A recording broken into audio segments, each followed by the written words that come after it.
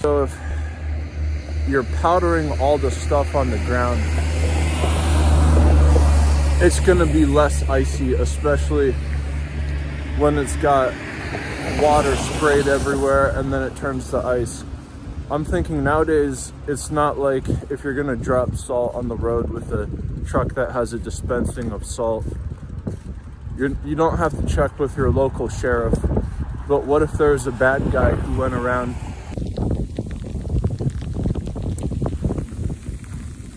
if at any point in time the short circuit had something like this, but in inwards motion, and so is the nodes of this. So here's the moving the goalpost. The ultimate way of doing it is to stick everyone on moles, and so that they're focused on how smooth a mole could be as opposed to how accurate an atom's molecule actually is. Use it, what's a mole? A molar mass of an atom, and have an entire economy, you know, gaslit over these moles. How smooth a mole is versus how well-versed the atoms are. It can be as devaluing gold immensely. And this can be in turn looked at as how you view infrastructures. Take an airport, for example, how it can be trash everywhere. And then the hospitality of the people working there plummets immensely, and it leads people to do stuff such as the bass player in X Japan to off himself. This is you being confused for bad infrastructure, and then actually being used as it as well. How many things at face value, just on, you know, looking at stuff all about at surfaces, how everything's broken. I wonder how bad it is, the stuff that we can't see, like underground. It's like, yes, I understand no one's as accurate as measuring an atom per atom and how they're working well, and then a mole of the equivalence of all the molecules is on larger and larger scales, because that's a currency of more and more moles, or more and more atomic malfeasancies. If everything's corrupt like sirens going in emergencies everywhere, it's that easier to move the goalpost. And in doing so, it gets as confused as everything looking broken around you and you not even caring, because it's subliminally been there the whole time, until one day you're walking underneath a telephone wire and for no odd reason it falls on top of your head. Or you walk by a trash can and you get hit with a bioweapon.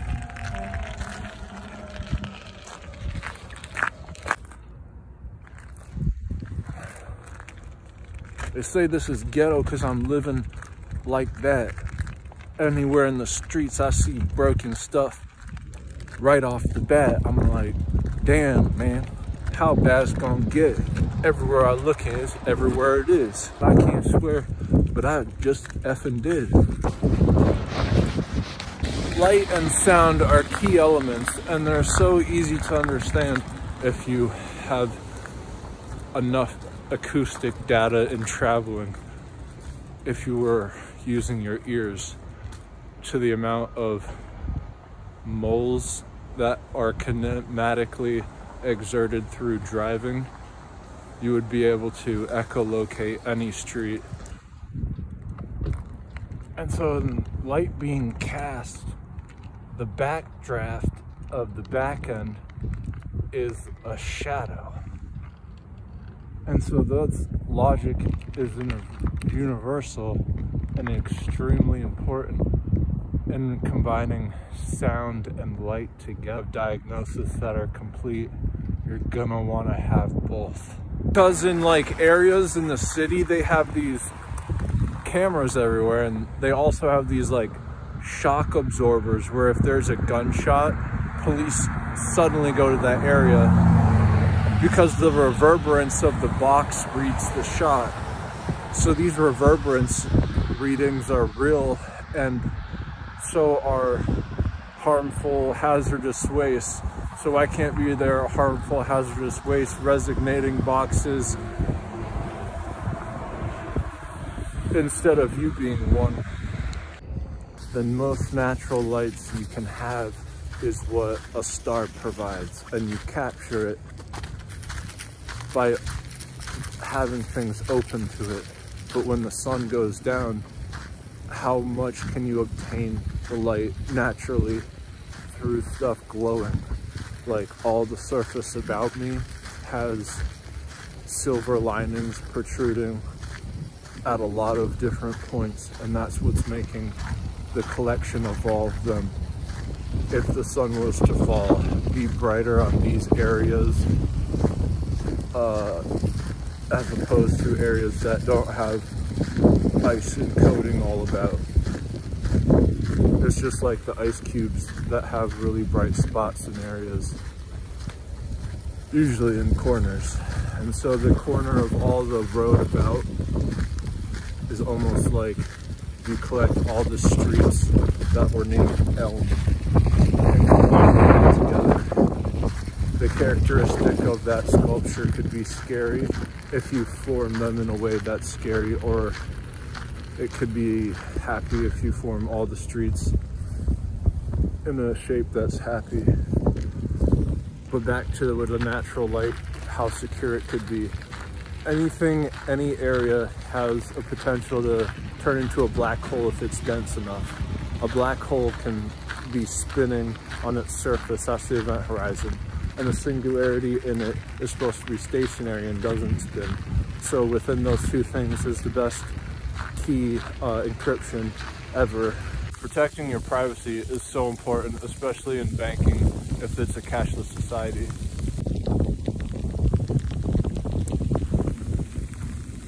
If at any point in time the short circuit had something where it was going to cause an outlet to surge, I think it would be triggered by a whole bunch of tiny droplets firing off at the same time during one flame. You know how to read in between the lines with your original eyes. You can originalize the difference of wood and starch. And this is what cellulose is. And cellulose can be artificial, just as light. The artificial light, making it as natural as possible, is if you would read into the wire work of what makes a light bulb turn on. And a lot of the times it's the thing being abrased, and then the abraser can be completely different. This can make a world of difference, and it's for this mere fact that you can't label anything evil unless it's just being utilized bad.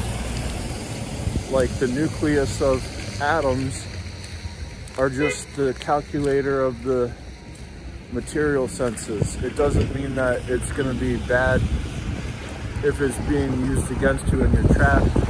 That's why you have to understand how convoluted a demented thing is and unscrabble it. Have you ever driven a big vehicle off the road a bit and then going back onto the road? If it's a ditch, your wheel has to pop back onto the road. That distance, if your vehicle's heavy and you're going fast, can be extreme and sometimes can lead to barrel rolls. This difference of a pop, if you have a bigger and bigger mass and you're going faster and faster, can be so extreme that it could cause an entire wipeout. This is the difference of what a hard shell is versus a paper lining, a dynamite to a powder cake.